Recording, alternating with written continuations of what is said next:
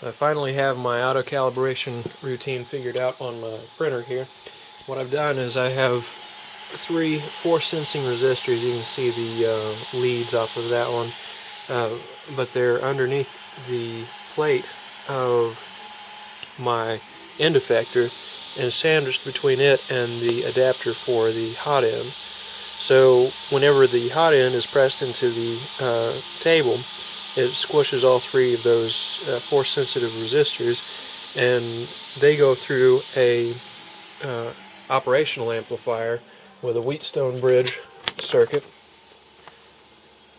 There's the force sensing resistor along with its coupling resistor for the voltage divider going into the operational amplifier, and then I've got a reference circuit there. So in theory, since this is TTL, that's actually 2.5 volts, but that runs through this operational amplifier and into this AND gate.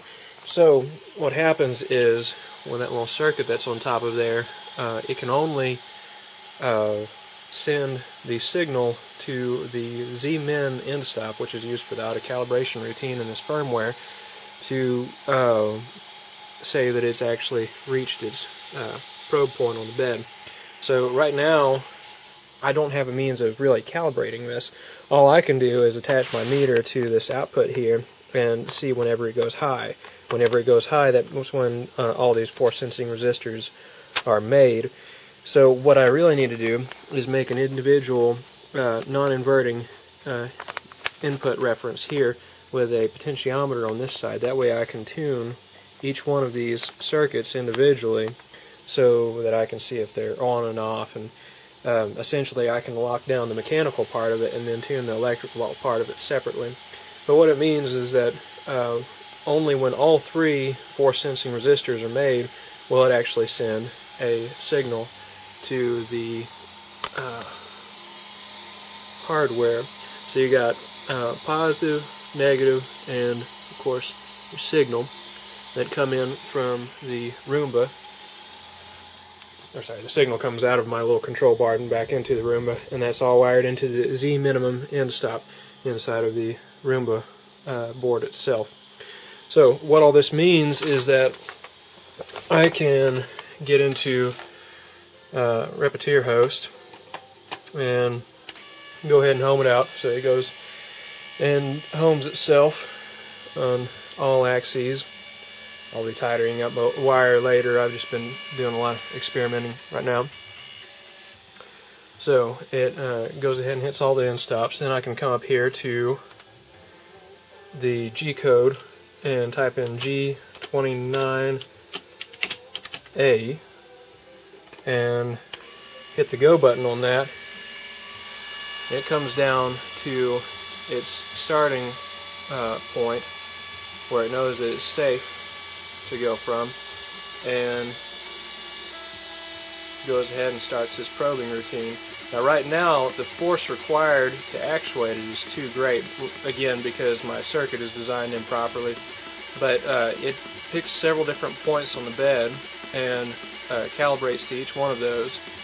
So in theory you want this thing to be hot whenever you're doing that because you've got thermal expansion in effect, but in theory, once you've done this, since you don't have to have an external operating switch, since you're actually probing from the nozzle point itself, you've got no offsets. There's no error that can be had other than mechanical errors and the remainder of the printer.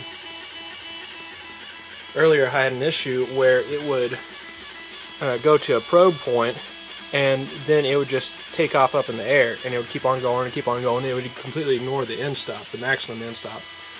Well, yeah, see, it's requiring too much force and it's sliding across the table. But it would require so much, or it was not inverting. So what it kept on thinking was it would go down to a point, and then it would jump up 5 millimeters because it thought that it had already met the table. Then it would jump up 5 millimeters again because it kept on seeing that logic high input. So all I had to do was invert the Z minimum end stop, and then it was all clear. It worked from there. But I am super stoked to get that working. And I can take the number of probe points down, because it's referencing like 5 different times.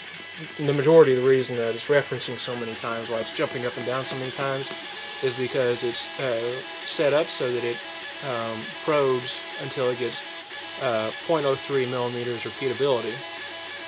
So part of the reason that it's not getting 0.03 millimeters repeatability is because the force required is so great. And once I tune the circuit a bit more, it won't be doing that.